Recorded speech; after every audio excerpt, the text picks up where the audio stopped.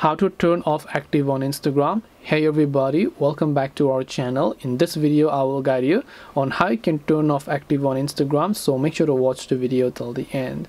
In order to turn off active on Instagram, all you have to do is go ahead and then first of all make sure to launch the Instagram application here. Once you launch the Instagram app, you will see this type of interface where you need to just tap the profile icon from the bottom right of the screen here.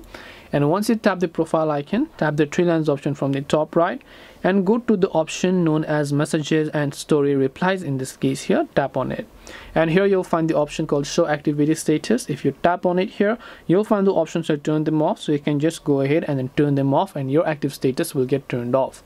This way you can turn off active on Instagram. Hope this video was very helpful. If you have got any more questions, queries or doubts, then feel free to also leave them down below.